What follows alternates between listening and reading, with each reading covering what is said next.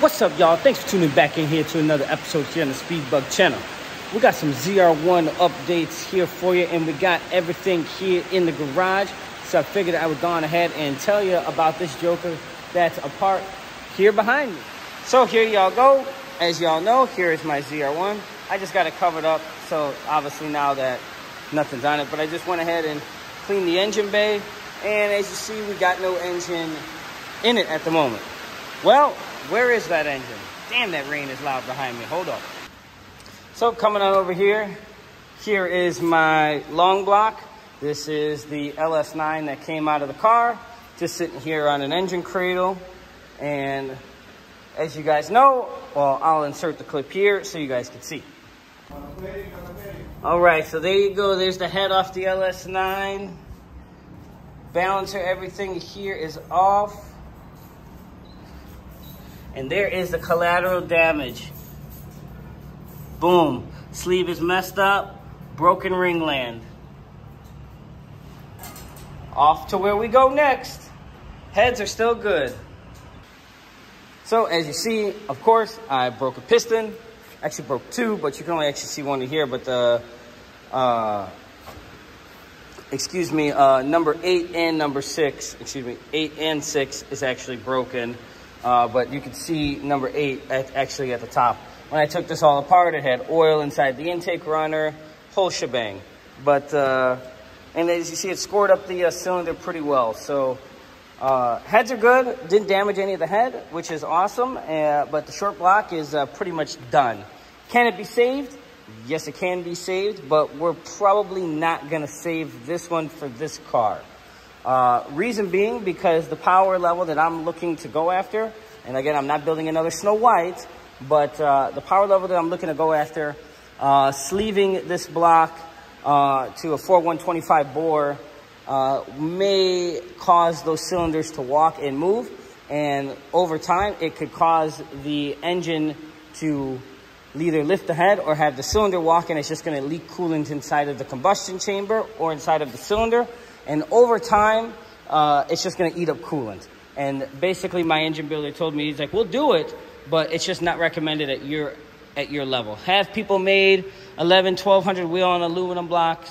Absolutely. I'm not saying that it can't be done or I can't get an LSR.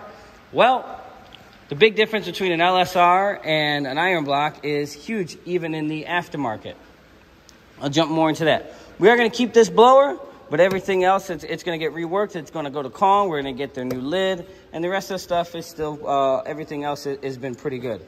So we are going to go with a new block. It is going to be an iron block. I know for my ZR1 people, it does suck. But you know what? The iron block, it's just going to give me the longevity and the robust, it'll just be a more robust engine in the long run. If I decide to all of a sudden hook, two nitrous bottles and spray it down with 300 shot or something. So it's just, and then if I hurt a piston or hurt a cylinder, it's very easy to the point where all I have to do is just bore it out because it's not going to have sleeves. It's iron. So it's just a more robust engine. It is going to actually be an aftermarket block. We're not going to do a GM LSX. We're going to go straight dart. It's going to end up being a 427 cubic inch, just like Snow White, but it's just not going to be as radical as Snow White. Remember, this car is like 3,200 pounds, so it doesn't need to be as crazy as Snow White. So we're going to put that in there, obviously being, going from a 376 to a 427. That blower is going to have to spin a little bit harder and work a little bit harder to create a little bit of boost. So we'll, overdrive the bottom, underdrive the top, make it spin a little harder. I'm probably going to keep it on pump gas. I'm not sure if I've decided to throw some E at it. Maybe, but there's not going to be no meth or anything like that. It's just not going to be needed. And I truly believe that 900 wheel is going to be very achievable with just boost only on pump gas due to the cubic inches of this engine. So my injectors, everything else is good. That'll support that. I already got a fuel system for this thing. Everything's going to be good. So all the cooling is, for the most part, all done. I got the big rad in it. I also have the bigger intercooler. I have the expansion tanks. I haven't decided if I'm going to throw another one in, either over there or in the trunk, just to keep the blower a little bit cooler because the blower is going to spin faster before it has to make boost because the engine is going to be that much more efficient. For the people that understand tuning and how an engine works, you know exactly what I'm talking about. Remember, boost is a measurement of restriction. So at 10,000 RPM of what it spun on the last motor versus what it's going to spin on this engine, it's not going to have the back pressure boost that it's going to have on the 427. But everything else is going to remain a street car. Again, 800, about 900 wheel is probably what I'm going to be shooting for. I'm going to still leave it on 20s. And, obviously throw big clutch, torque tube, everything at it. And it should be a pretty fun build. Who knows? It may end up making in the 9s to maybe 1,000. I know it'll make over 1,000 on E. But again, I'm not shooting for a 4-digit car because I would like to still enjoy this and not destroy this car and make a race car out of it.